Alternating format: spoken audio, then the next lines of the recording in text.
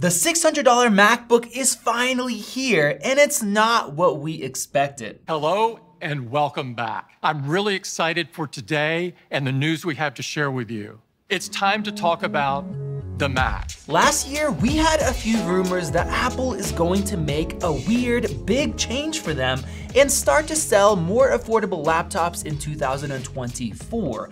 I was super excited because for many years, I would recommend Macs to my friends, family, and to you guys, but not everybody could drop $1,000 to $3,000 on a laptop, even if it would last much longer than a budget Windows computer and have way better resale value when it was time to upgrade. Apple has always been more of a luxury brand, and even though the value was always there if you cared about quality, well-rounded items, they knew how to make that money. They also innovated and pushed the limits. Density, are you all sitting down? Because this is really exciting.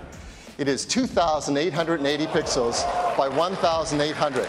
That's 4 times the number of pixels in the previous generation. When they would make something really good, like the Retina MacBooks, the price matched or sometimes exceeded what you got. And keep in mind that this starting price was from 12 years ago. I also still remember this iconic moment.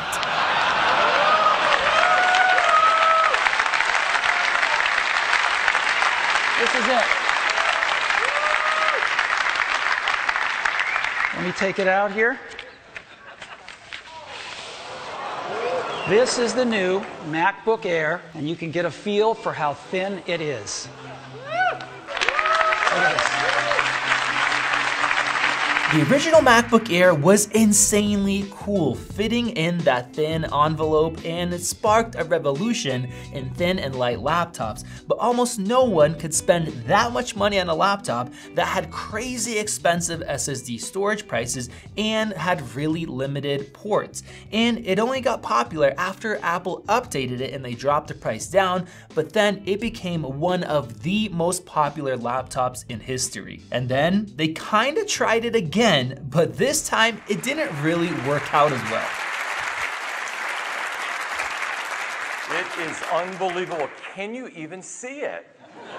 I can't even feel it.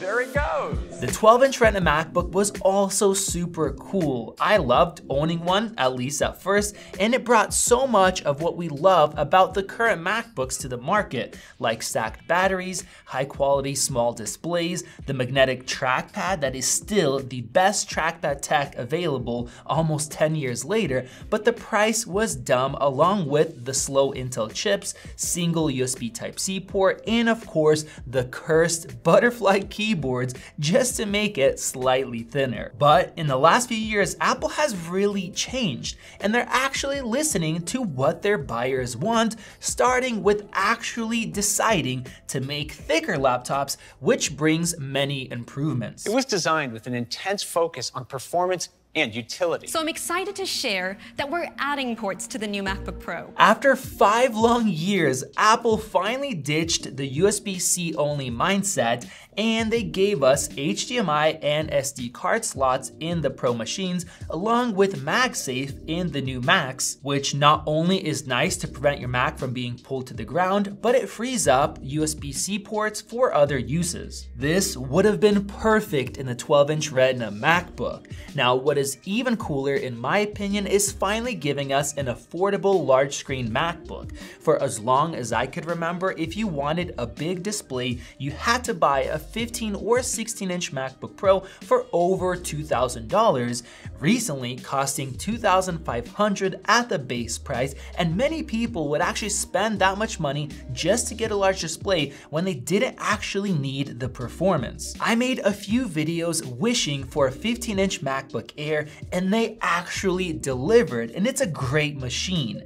Now, it wasn't out of the kindness of their corporate hearts. They were forced to do it because of declining sales in this inflationary time. And the same thing goes for this $699 $999 MacBook. When those leaks came out, I dreamed of a new 12-inch Retina MacBook, and I still kind of do. Screen-wise, it is too small for some, but it would fit their budget, especially when you're forced to spend more money for a larger display. Now that we have Apple Silicon, performance would not be a problem because underclocked M2 chips perform impressively well while sipping power, and they stay super cool as I showed off in my low power mode videos. And of course, with just one port, they could even use an iPhone chip if they wanted to, and it would still allow for one external display. And with MagSafe charging, that single port would not be used up by charging your laptop. And the keyboard could be a little bit thicker with a little more travel while keeping the Mac at an unbelievable 2 pounds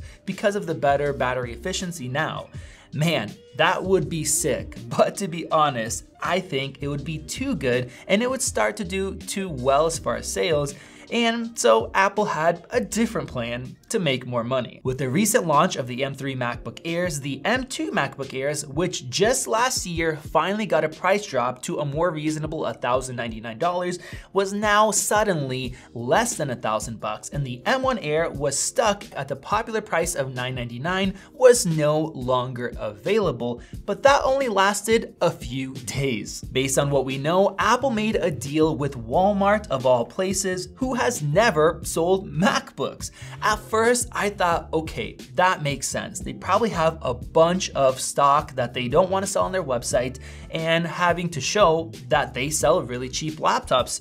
But no, because they could have done that with Best Buy and other websites and stores. It's only recently that I found out that Apple didn't actually stop making them. Instead, they did something that I don't think they have ever done before. Apple is actually continuing to make these laptops, but instead of discounting them and making them harder to find on their website like they've done in the past, they are exclusively selling them through Walmart, which is known for their great value products. This is kind of genius. Apple can address the budget-conscious market, broadening who they could sell to, while still attempting to maintain their premium branding in regular places that people buy premium tech at, as well as their website and brick-and-mortar stores. The 2020 M1 MacBook Air is Apple's $699 budget laptop. And if you didn't know, most of the parts that are in it are actually from 2018, so it's been 6 years now. So why would Apple make something new and set up new assembly lines, order new displays, etc., when they could just use the things that they already have? As new tech comes out, their older tech is easier and cheaper to make, and those parts over time have dropped dramatically in price. The M1 chip is now way cheaper for them to make compared to when it was released, especially as we have new chips like the M3, and licensing costs on things like Thunderbolt 3 is cheap because Thunderbolt 5 is about to come out. So while I would love to see something brand new, I feel like most people are stoked to be able to buy a 13-inch MacBook that still has really good performance. Sure, it doesn't have MagSafe, and the speakers and the display are starting to fall behind, and the battery life is no longer shockingly impressive, and it has other limitations, but for the budget crowd that is most likely only going to be using it to browse the web, do emails, and watch YouTube, it doesn't really matter. And to be honest, the A14 based M1 chip is still very capable, and you could do more simple photo and video editing as well, and it still destroys the computers that people will be upgrading from. And if something is a serious limitation, like the single display support, the slow neural engine for AI, or something else, Apple has a perfect solution with their newer machines. It's the perfect solution for Apple, and it's also a win-win for the consumer. And for us, we can now more easily help people get into a MacBook, possibly for the first time, and I think it's still gonna be a killer seller for Apple. The $699 budget MacBook is here, and it's been in front of our faces for years. We have been raving about it for years now, starting from when it would destroy the Intel-based MacBooks that cost 3 to 4 times the price, and even when its replacements started to come out, because the price to performance was just so good. good. And after all of these years, Apple still can't get rid of it. It's just too dang good and people still want to buy it, so Apple is still going to let you. Let me know what you guys think about this down in the comments section below. Is this a great value? Are you happy about this? Or do you wish that the $699 MacBook would be a new model? Go ahead and click that circle above to subscribe and check out one of those great comparisons right over there. This is Max, and I will see you in the next video.